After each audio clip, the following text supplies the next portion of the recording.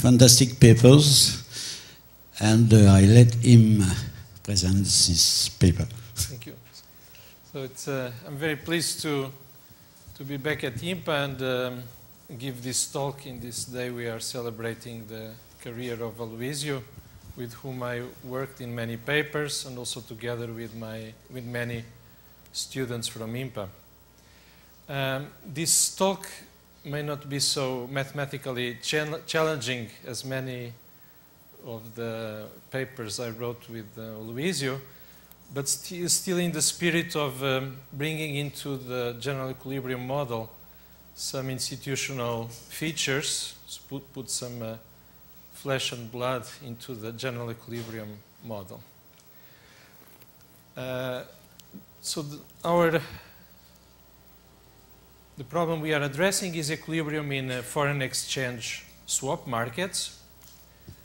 We'd like to look at the analogy with repo markets, where securities are, or the trading of securities can be funded, and look at the funding pressures that affect the equilibrium of foreign exchange swap markets, and look at the deviation from arbitrage pricing, which is called the cross-currency basis, in this perspective. So this is joint work with Jean-Marc Bottazy and Jaime Luque.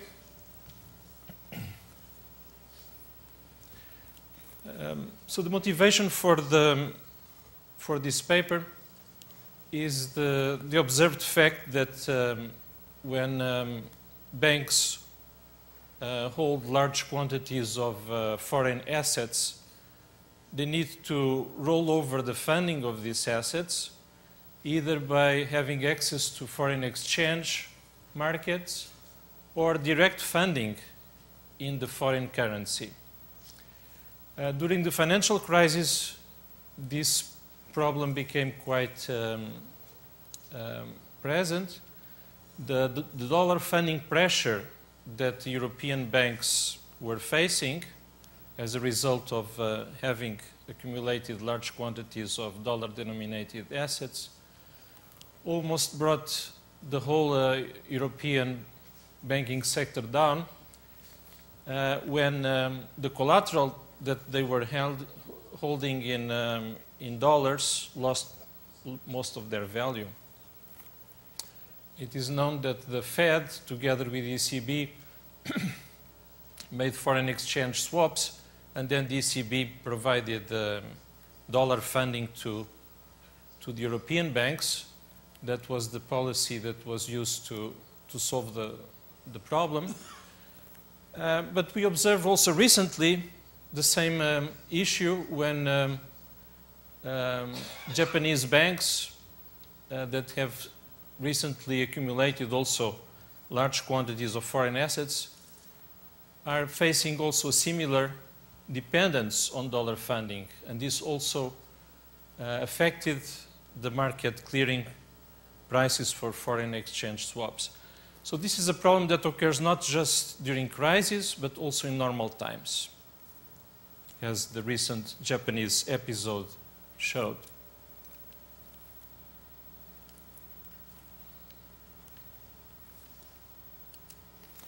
So what is a foreign exchange swap?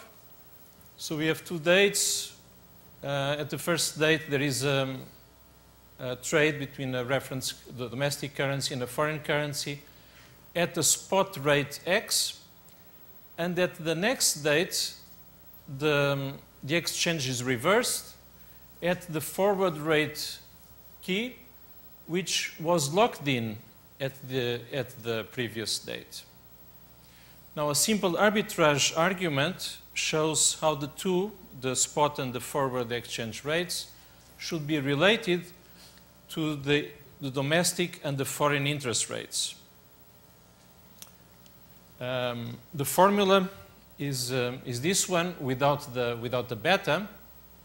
So we have a relation between the forward and the spot rates, depending on what are the interest rates for the domestic and the foreign currency.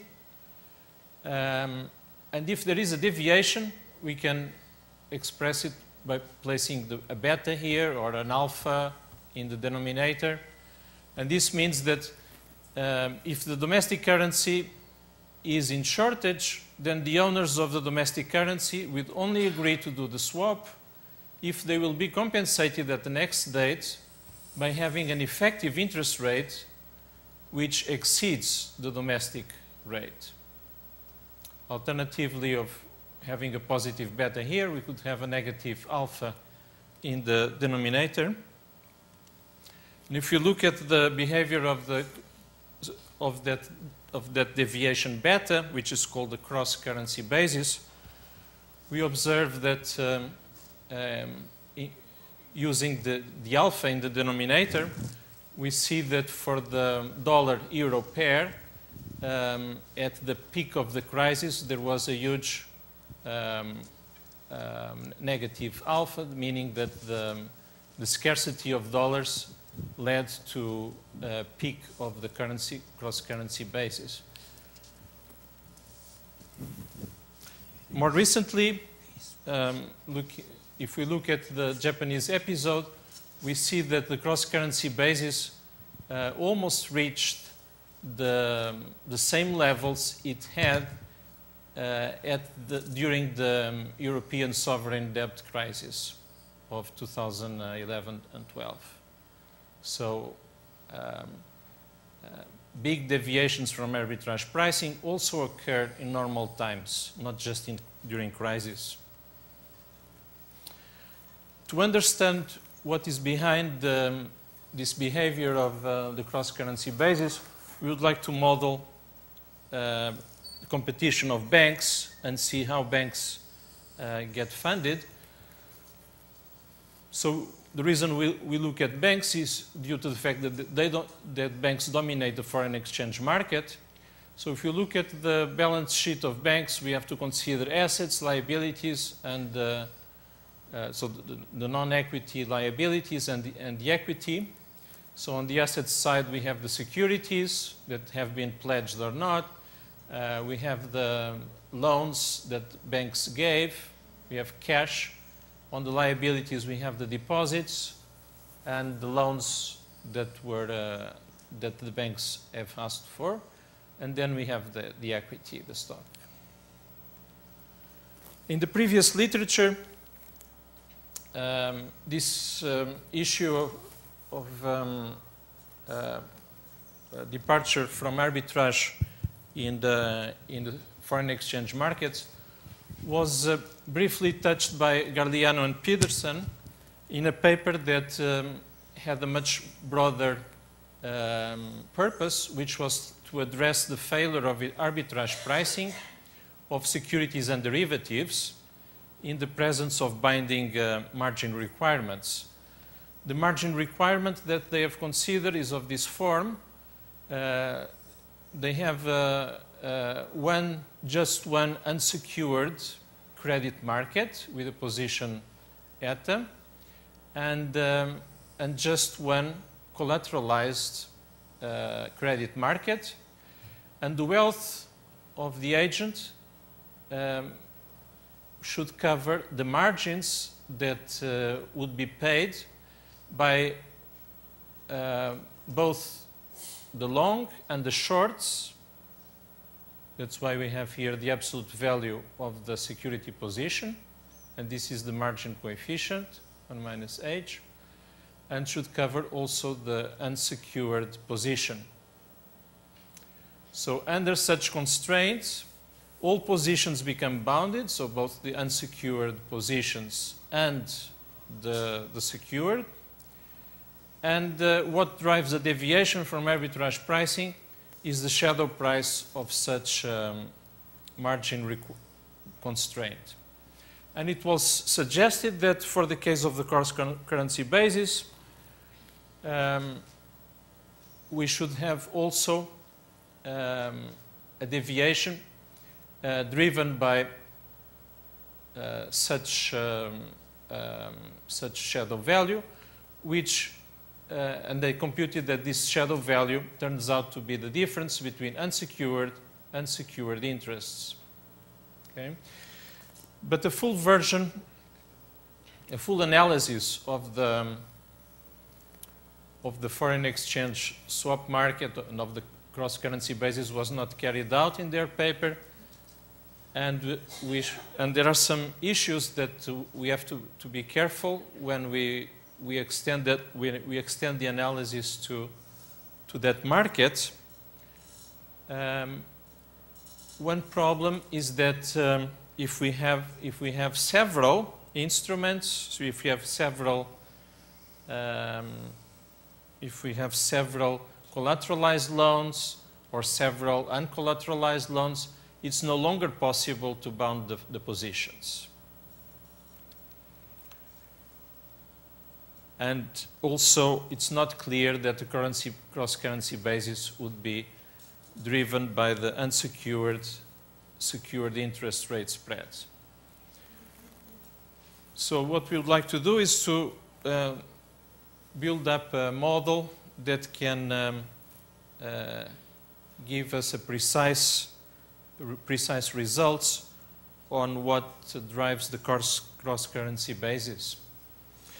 So in our model, we have just two commodities, one domestic good, one foreign good. Banks maximize utility functions, or we can also suppose they maximize profit functions, and are subject to several funding constraints. So to simplify, we just have two bonds. We can think of this as government bonds, one domestic, one foreign. And we have two additional banks on top of two additional agents on top of the banks. These are the issuers, so the government's issuing the bonds.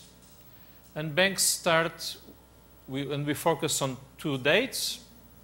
So at the initial date, the banks start with some holdings of these bonds, bonds that have been issued before. To simplify, we also assume that the first date is not a payment date, it's just a trading date, while date 2 is a payment date. And also to keep the model simple and not to have more dates, we just think that the mature date is the second date. So that means that at date 2, there are no coupons being paid, just the principal. Market clearing is given this way, so the sum of the initial holdings should be equal to the sum of the positions of the banks. So if C is the date 2 payment, so as I said, just the principal, then the endogenous return of the bond can be defined in this way. So it's where Q is the market price of the bond at the first date.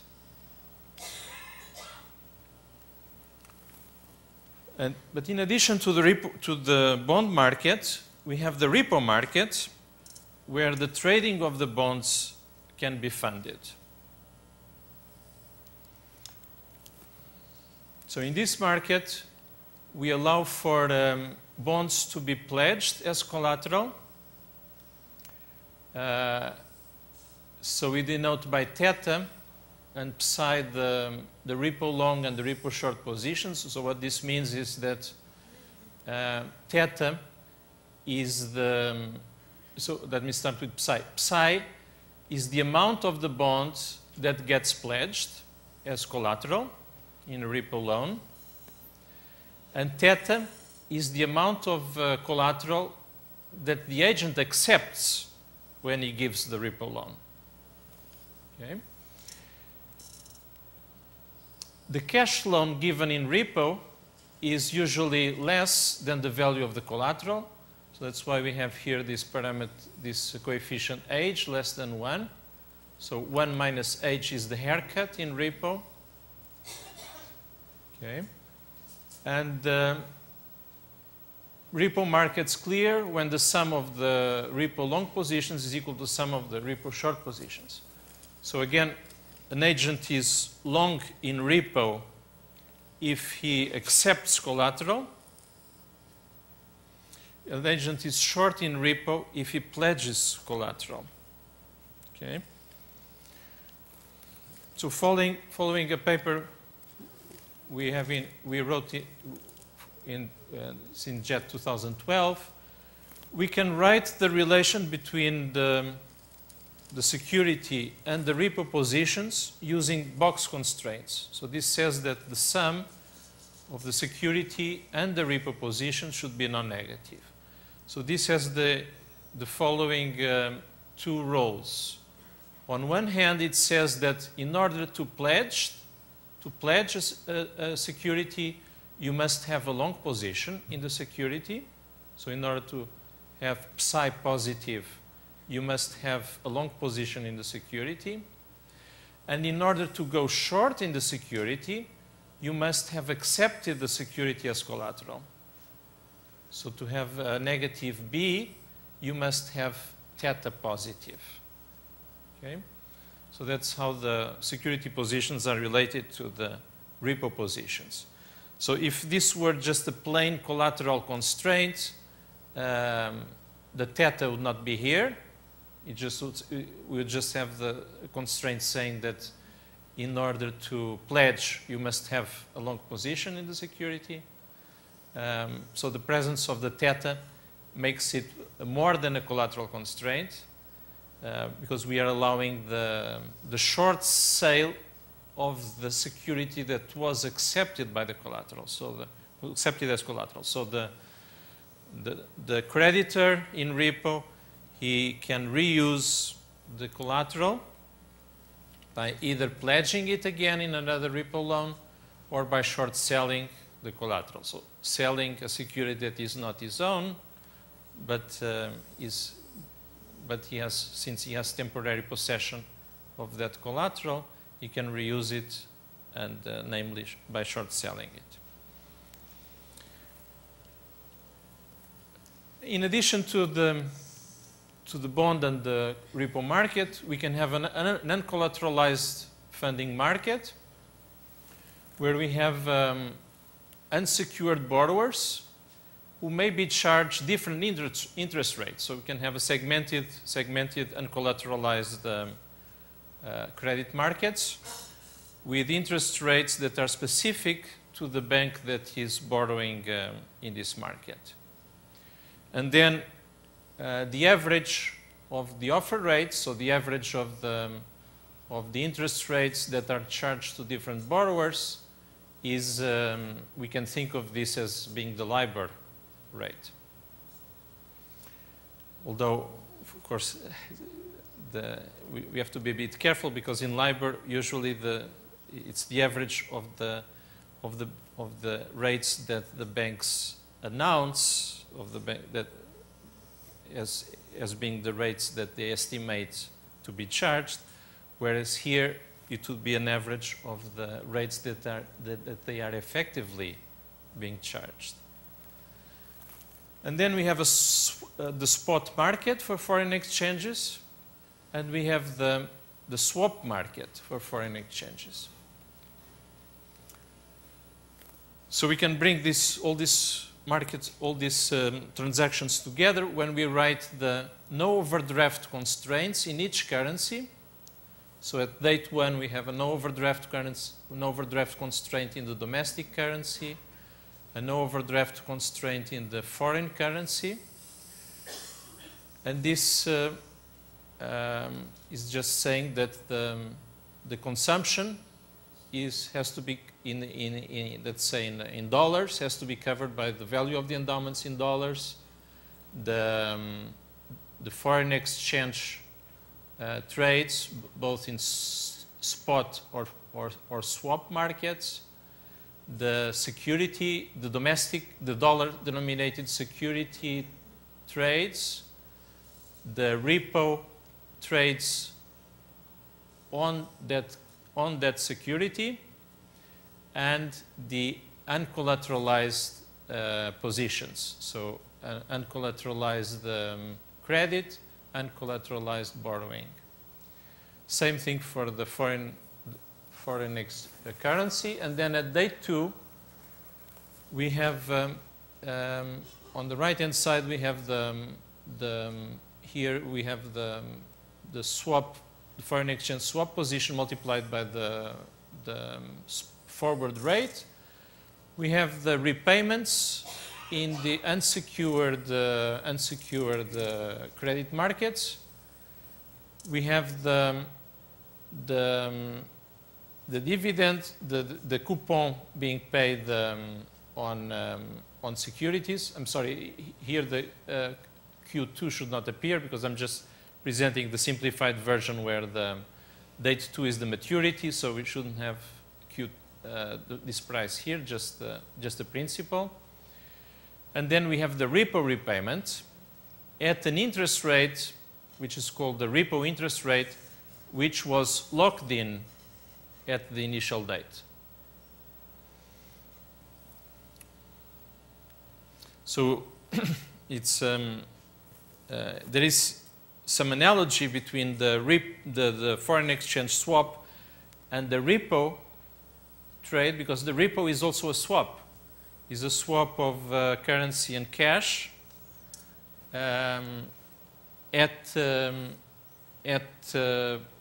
repayment which was also locked in at the initial date, just like the foreign exchange rate that was locked in at the initial date.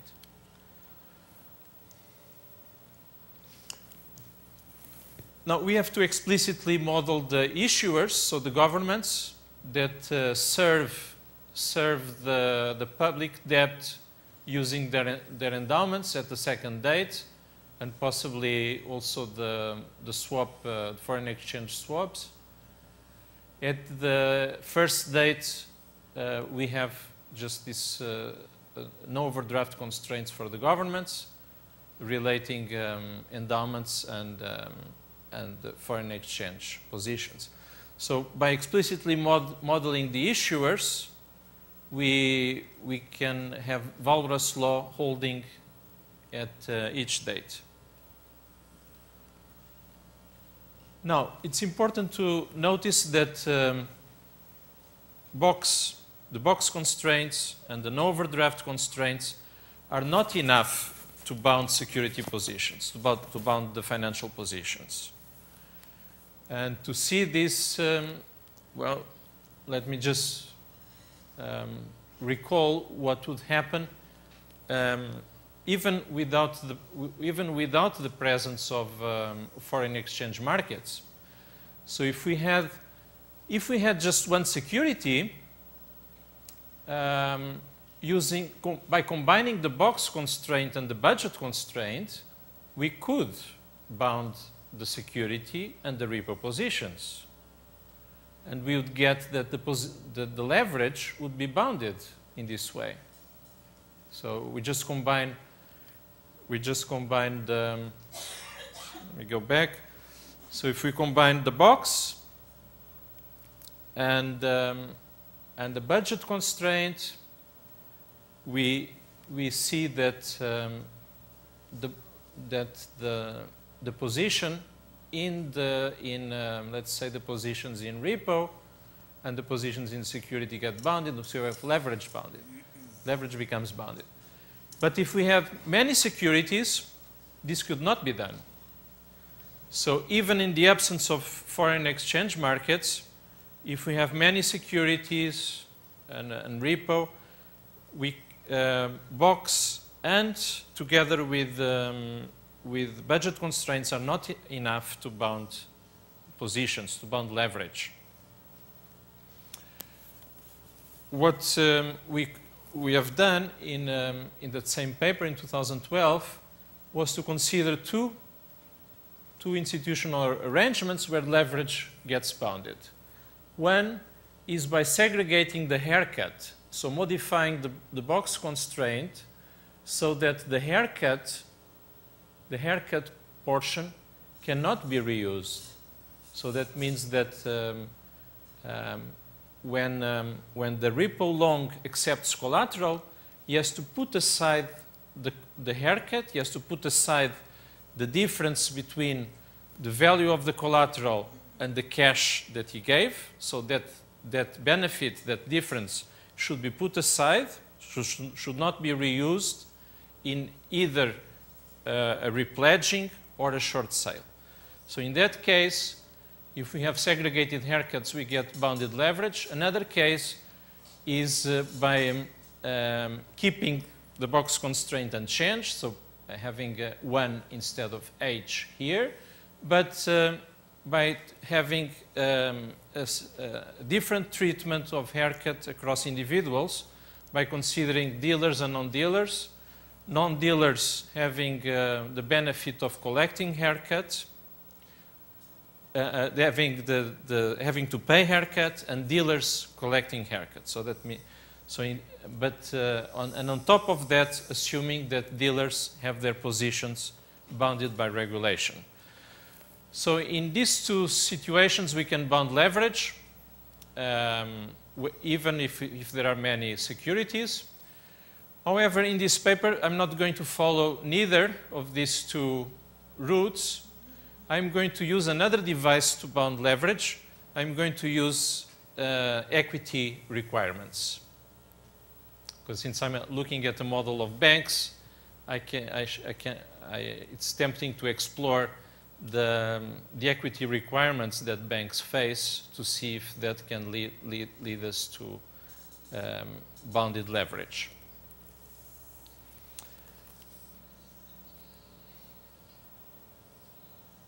So introduce requirements that are in the spirit of the Basel framework.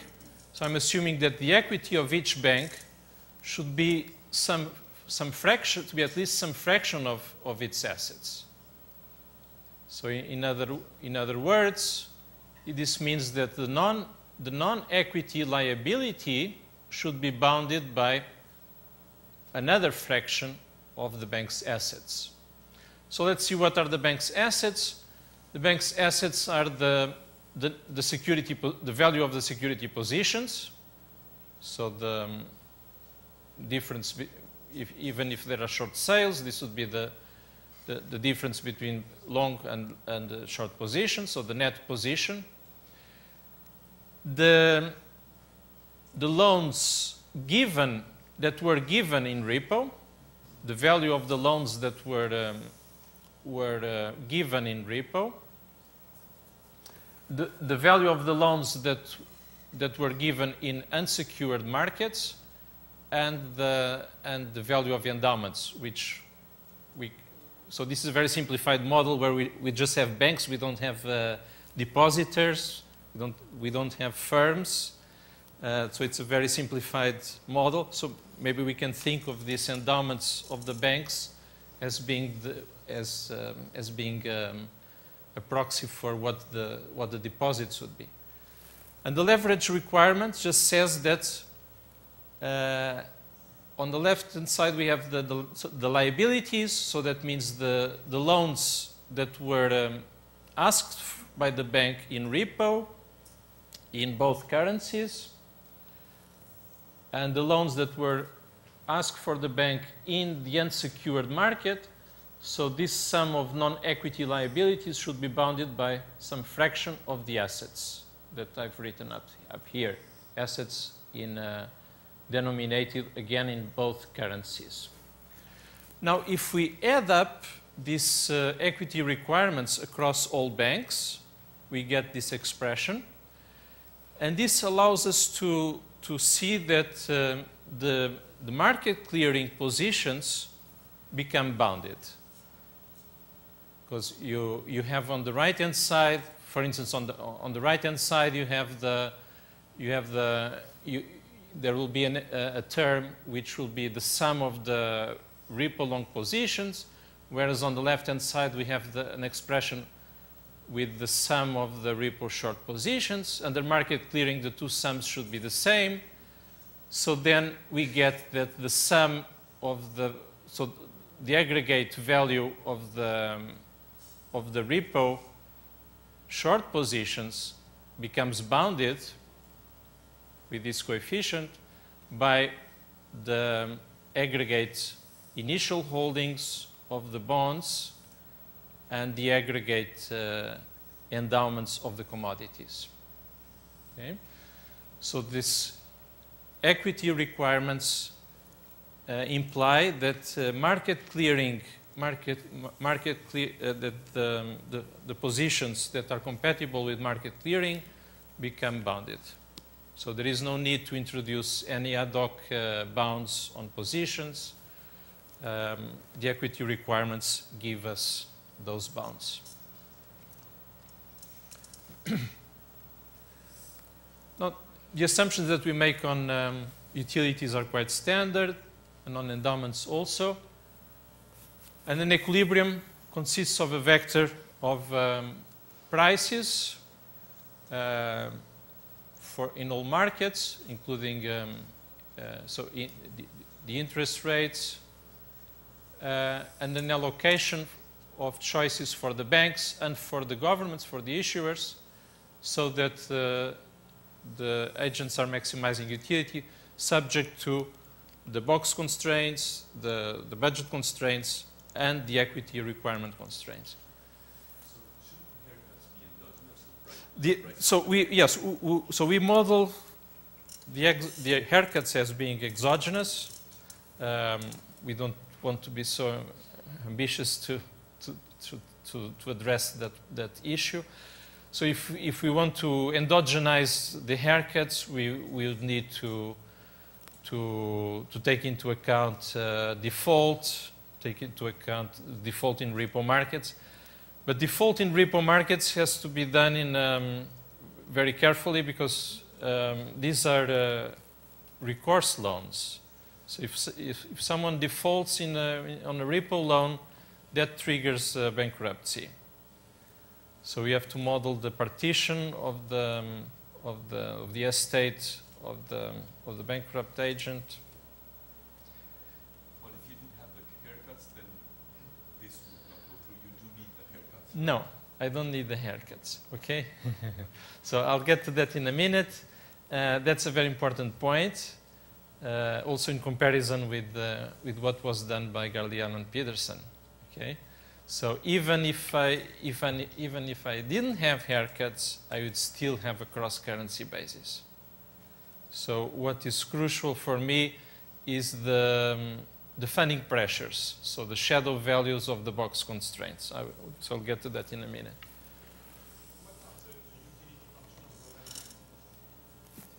Well, the government can also consume the commodity denominated in his own currency, so he has a standard utility function. Okay. Now, so moving towards the cross-currency basis issue, we see that if the funding is done through repo markets, so if the relevant interest rates are the repo rates, we can define the possession value of each currency. So that would be the premium of the currency's MRS over the repo return. So that's how we define the possession value of a currency. So it's on the numerator we have the ratio of the shadow values of the no overdraft constraints in that currency in the two dates. So the numerator is the MRS. In the denominator we have the return, the repo return. So rho D is the repo interest rate. So this is how, so this premium is we call this premium the possession value of the domestic currency. We do the same for the foreign currency. And then we observe that there will be a basis if and only if the possession values for the two currencies differ.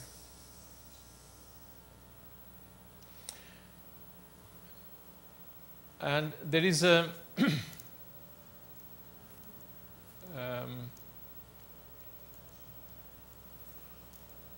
an interesting analogy with repo. As I said, both repo and foreign exchange swaps have this swap feature, and they have repayments locked in at the initial date. So if we look at the first order conditions for repo, So we have a first order condition on security positions, a first order condition on repo positions. They look like this, where mu is the shadow price of the box. And we see that the security will have a possession value if this shadow price of the box is positive. And this possession value drives the repo interest rate below what the risk-free rate would be. So the greater is the possession value for the currency, the lower will be the repo interest rate. And the repo interest rate may even become negative if there is a very big possession value. So this is related to specialness. So, securities are said to be on special if the respective repo rates are below the general collateral rate. So what's in the interpretation of this possession value for a security? So it's the desire that an agent has to short without having to borrow the security by accepting it as collateral, or the desire to pledge the security as collateral without having the security as a long position. So this is the interpretation of that possession value. So if there is a very strong interest in shorting a particular security, we should expect the possession value for that security to be quite high, the repo rate to be quite low. So there is an analogy with repo,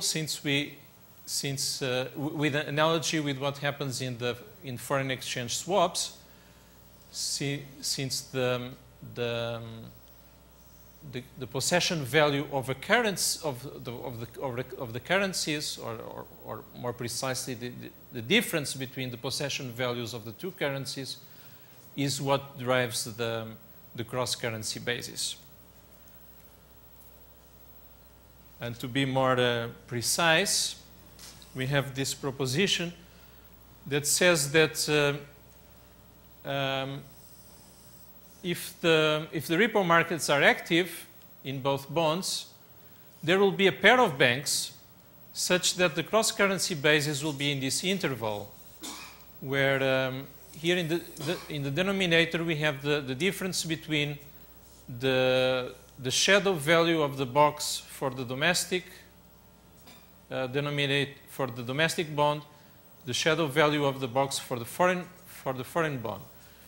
So this means that the higher is the shadow value of the box for the domestic bond, for the dollar bond, the higher should the cross-currency basis be.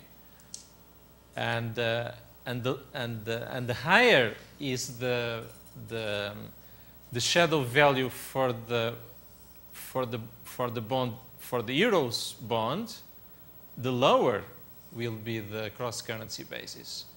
So if the funding pressure in euros is alleviated, the cross-currency basis gets reduced. So it's a difference between the funding pressures in the two bonds that drives the basis.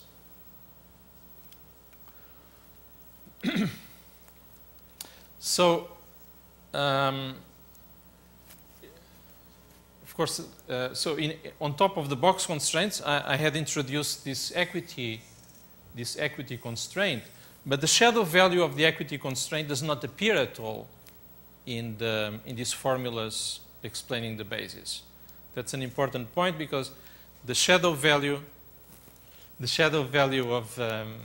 of the equity constraint affects in the same way the possession value of the two currencies. So the effect, the impact of the equity requirement ends up being zero on the cross-currency basis. So this is an interesting feature, because it says that the cross-currency basis is driven by funding pressures, not by solvability issues. So during the 2008 crisis, we had both. We had funding pressures, we had solvability issues, and one might think that both would affect the basis. Now, in this recent Japanese episode, we have just funding pressures in dollars affecting the Japanese banks, but we don't have solvability issues. And our results show that the solvability issues, so the shadow value of the equity requirements, do not affect the basis. It's the funding pressures, the funding frictions in the bonds denominated in each currency that end up affecting the basis.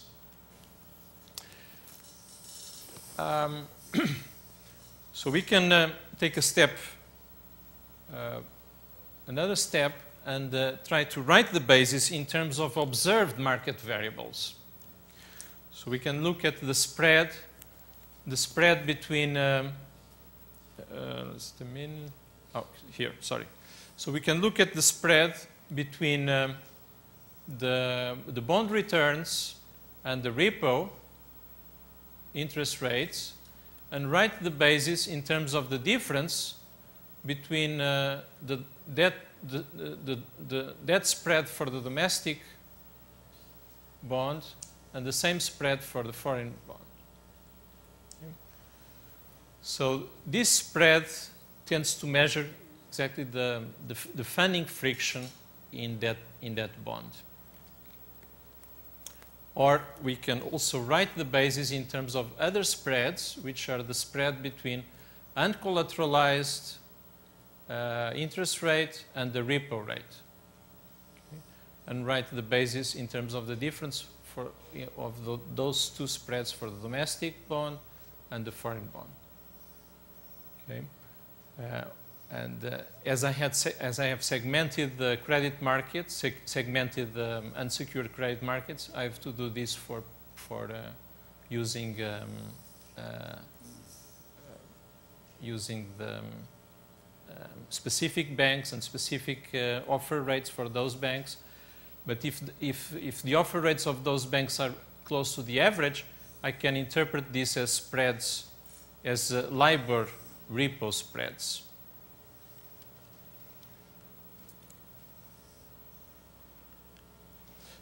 So if we, now in this graph I compare what was the actual basis, it's the one I have here in red, and what is the basis computed with using our formula.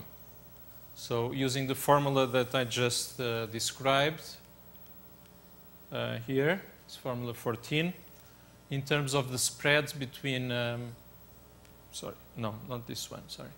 In terms of this one, so the spread between uncollateralized and collateralized interest rates.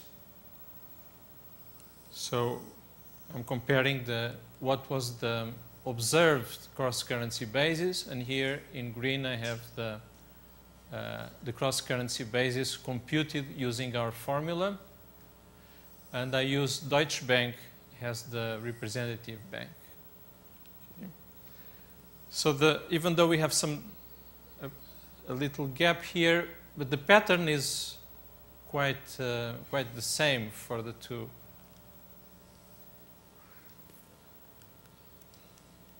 Let me observe that if we had centralized repo, the results would not change.